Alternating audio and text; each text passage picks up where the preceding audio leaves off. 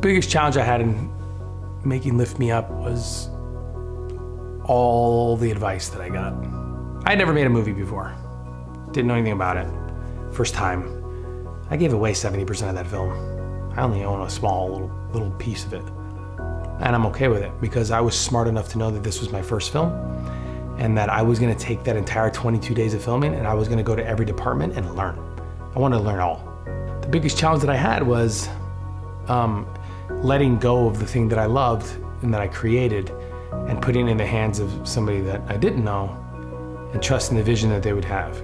I remember sitting in the office and I remember typing the first word and I remember typing the last word. And then I remember seeing it on screen when it started and it ended. And I thought to myself, I did that. I had to have belief. And so I had to make the decision. I could either look at the script and say, I'm good, let's just stick to acting. Or I can do what 97% of the population does, which is, I love the script, I'm gonna do it. 6 months, I'm gonna get this done, and in 1 year, I'm gonna get it made. Or I can do the third thing, which is, I'm gonna put all my time and effort into this film right now. I'm not gonna, no nights off, no, I'm gonna less sleep as I can. Focus on the family, focus on the script, that's it. And I did, and I got obsessed with it. I didn't go a day without writing and a day without rewriting. I did everything that I could to make sure that that movie got to day one. Nobody has a contract to live forever.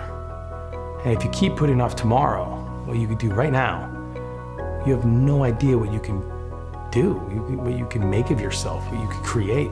The richest place on the world is the graveyard. Dreams, goals, aspirations, businesses, technology advances, everything has gone to their grave because the person that had that idea decided not to act on it because of fear.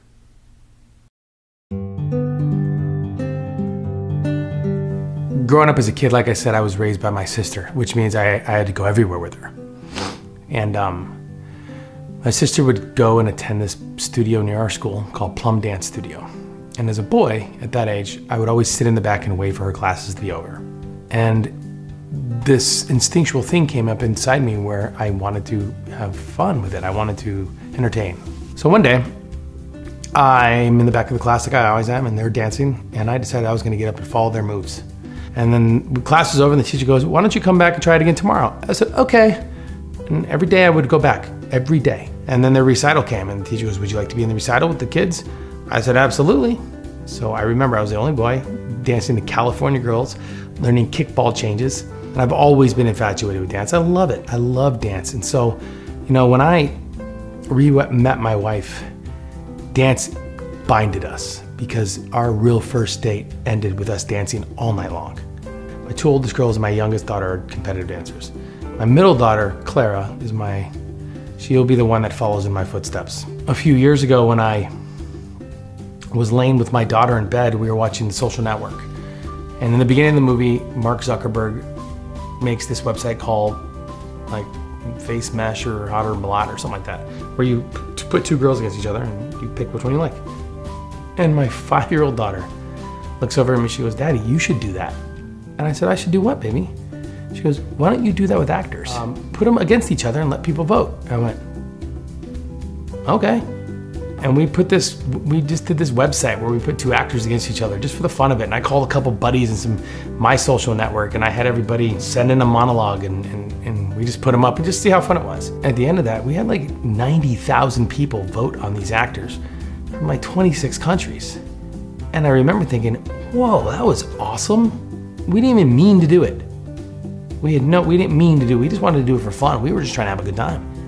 And just recently here in the last year, I went back to it, but instead of going on a website, we developed an app. And of course I went to dancing because it's in my blood. It's what I am. It's what I know. So I sought out the best dance choreographer in the United States, Stacy Tukey.